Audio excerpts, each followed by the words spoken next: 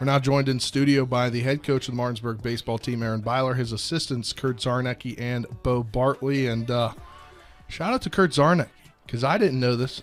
I feel bad that I didn't know it, but it's hard to know the numbers officially when you're not here that long. But 100 wins on Saturday. Coach Beiler, you eclipsed that. It's a big mark for the program over the last 5 years since you've taken over. Yeah, it's good for the program. It shows that we've been successful and we've been doing the right things. But kind of the reason why I wanted to bring Curt and Bo along today is because we don't do what we've done without them.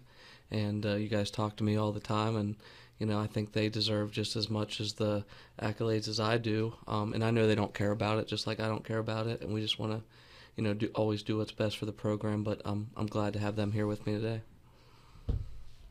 So what can you guys say about Coach Beiler and what he's been able to do for the program, and just what you guys have brought as well since 5 years ago? Should we start from the beginning, or? Yeah, why not? I mean, the previous coaching staff, when Bo and I found out that he was resigning, me and him both kind of connected first before we even met Aaron, and we were like, hey, we could turn this program around, and we kind of had an agreement in place, and then Aaron just kind of came out of nowhere, and we were like, who is this guy? Potomac, he was teaching at Potomac, so we didn't really know much about him. And, that first year was a lot of learning, but it was a lot of fun as well. And I think we did find a little bit about how kind of Beiler made his move down here last year during the hitting facility renaming, and kind of how that brought you down here. But Bo, what's your side of the story on this? On the program, I think he brought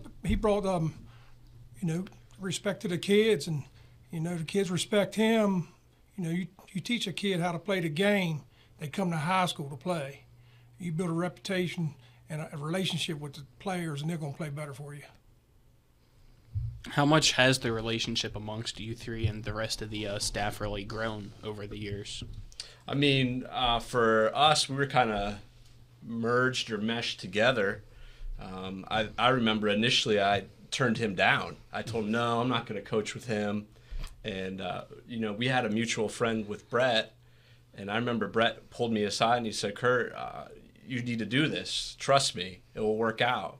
And so, Brett was right. And so I don't know if I'd be sitting here if he didn't, come and find me at the high school and say, give this guy a chance. And, just to piggyback what Bo said is, we care about our kids too. We want them to win, but we want that relationship. And so I think we do a good job, the three of us, showing that we care about every single guy on that roster. I reached out to Bo and actually had him come. He probably tell a story pretty good. I actually had him come to my classroom at Potomac Intermediate and interviewed him, and I'm grateful to have them both.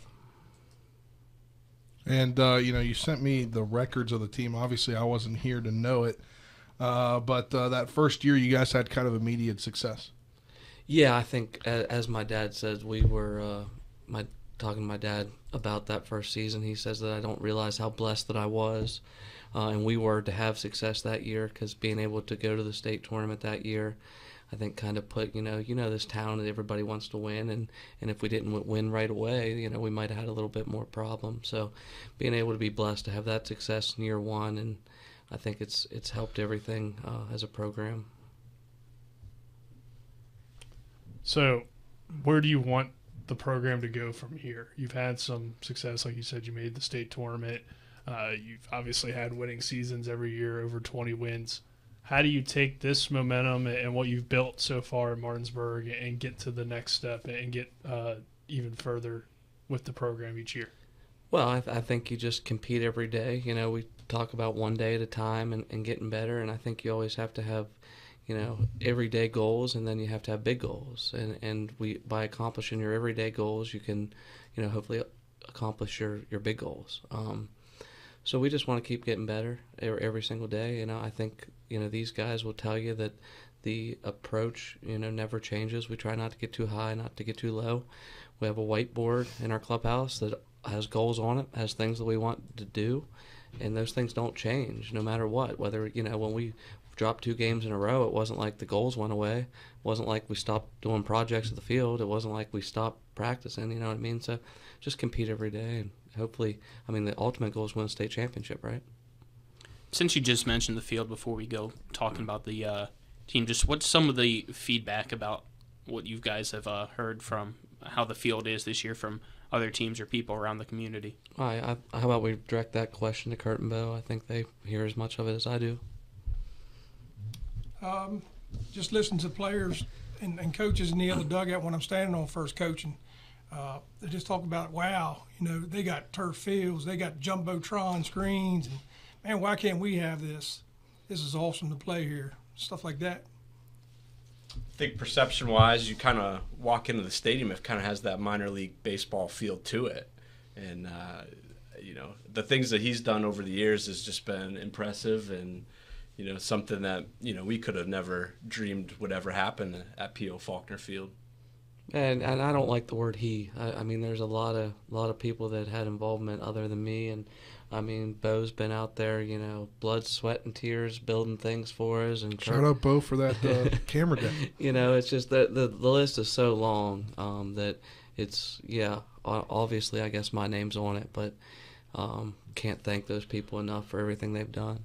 I've got a question here. It's kind of about, you know, I heard you talking about this earlier. I think John Alderton had asked you this question of how many, or, you know, how many were on there, but it seems like your boosters have been able to stick with you from the beginning. That's definitely got to be a help with what they're able to help you with and what you're able to go to them with and they're able to come to you with, and it's just kind of basically a two-way street. Well, I think it says a lot about us and our program that every single booster member on there is still with us from year one. So 6 years, they all stayed. I don't know if I'm just really good at talking them into staying each year or if I think they truly enjoy being involved. And our booster president, Eric Burnett, has done a great job, and everybody on that boosters, you know, Melanie Slack, Eric Asanovich, Emily Sign, Bo Bartley, Dawn Wright. And they're all people that have had their kids already come through. Former players, yeah. Miss Cheryl Zittle runs our concession stand. It takes so many people to have a successful program. It takes so many good people. We're very fortunate. What were your, Aaron, Coach Beiler, we talked about your previous experience, but what were your guys' previous experiences before taking this job, just around the game and coaching as well? Myself, I coached in Martinsburg a year before Coach Beiler came, and I left that program. But I've been involved in Martinsburg Little League for about 20 years, and I knew the kids that coming through Martinsburg Little League program, and I knew they'd be filtering in through Martinsburg High School, and I knew the kids coming and watching them in past seasons of how they performed and stuff like that. It was like no relationship. You know, you build a relationship with the coaches, and they'll play hard for you. For me, I've pretty much played baseball my whole life, and it's something I've always been passionate about. And, you know, it kind of was I coached the year before Bo for Martinsburg. It just wasn't a good fit. And then I spent a year at Musselman, and I coached baseball there. And it just didn't feel like a fit for me over there, so I ended up coming back to Martinsburg High School and teaching. And so, you know, having that relationship and then being able to coach, and, you know, that's kind of an extension of the classroom. So like Bo said, you know, building of relationships, it was easy for me because I have them in class, and then I could have them, you know, after school, baseball, and build that relationship even more. The nice part, you know, Bo is out in the community and involved in Martinsburg Little League, and he has all those connections with those families in the community. And then you have Curt in the classroom, and he's got that connection with the kids too. So it's just a bunch of different angles for our program. All right, now I'm going to get into the program. It's still early on in the season, but what have you guys learned about this year's team so far? Go for it. I mean, for me, on the pitching side of things, it's definitely more challenging, and it's rewarding too, because you know, they're learning how to pitch varsity innings, so a lot more teaching. I feel like last year, you know, you had Joe and Caleb and DJ and Isaiah. All these kids were, you know, this was second nature, and it was a lot of like we were in cruise control. You know, they're going to throw 7 innings, throw complete games. We're going to win games. And this year it's a lot more talking, a lot more being methodical, and which is rewarding, but it has been a challenge, and it's one that is different than last year. Yeah, I mean, every year is different. This team, you guys weren't here, but we jokingly, well, not jokingly, but this team kind of reminds us of the post-COVID team, where we had, everybody coming back was new, doesn't have a whole lot of varsity experience. Last year's team, like Curt said, we practiced for 2 days, and we were like, all right, let's play a game. Like, they were ready to go. And this team, it's like we need a little more practice than we do playing games. But each year is different, and that's the joy of, that makes high school baseball really, really fun. And I got a question for you. It's something I'm started to ask coaches here when it's more of a formal interview, not before a game, but with the new passage of the bill HB, 282, House Bill 2820, the transfer rule. How do you think that's going to impact the future of sports in high school here, not only in the Panhandle, but especially for baseball?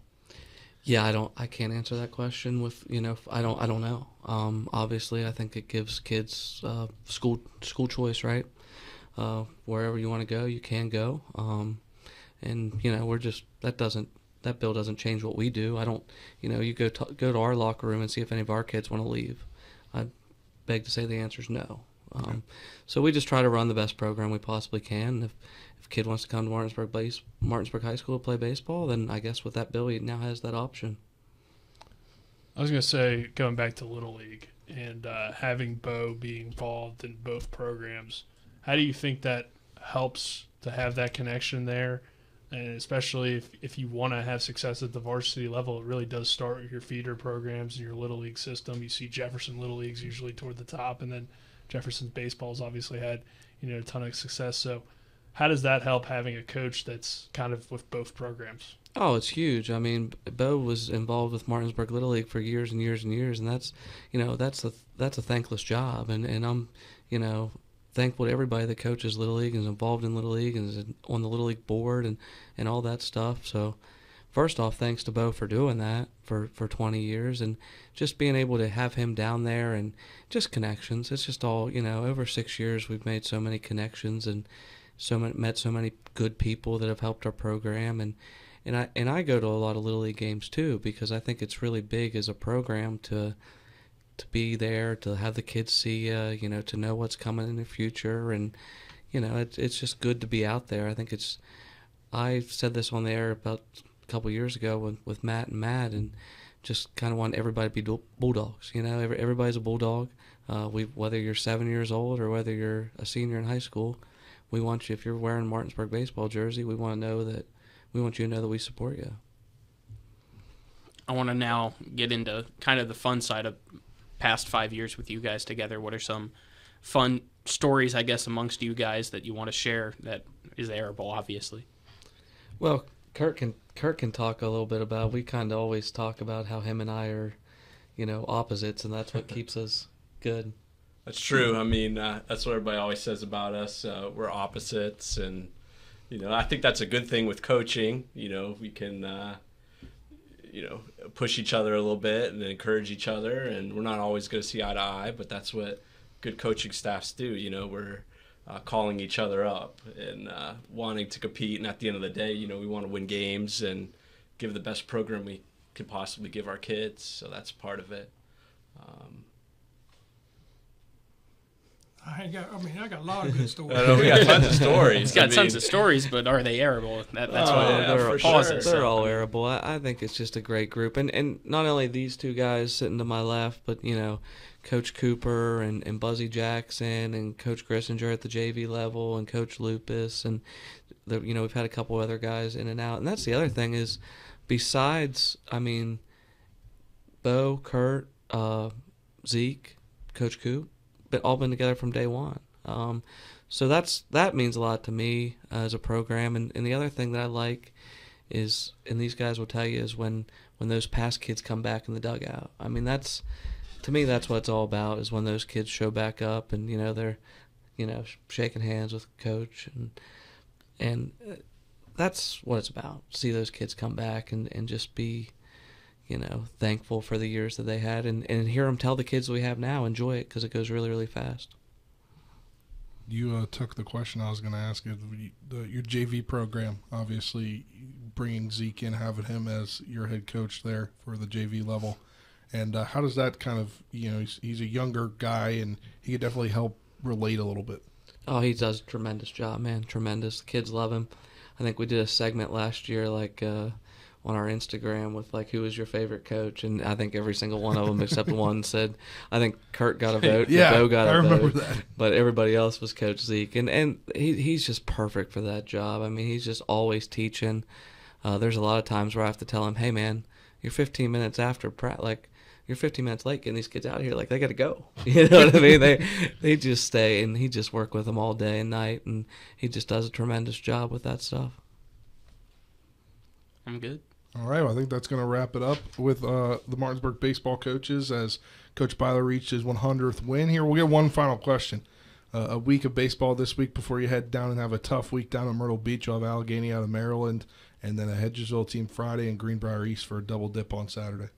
Yeah, it doesn't get any easier, but, at this point in the season, you want to play good teams. You want to play, quality competition. And I think the next 2 weeks we're gonna find out if we did improve or not. So we're looking forward to the challenge. All right, thanks for the time, guys. Thank you.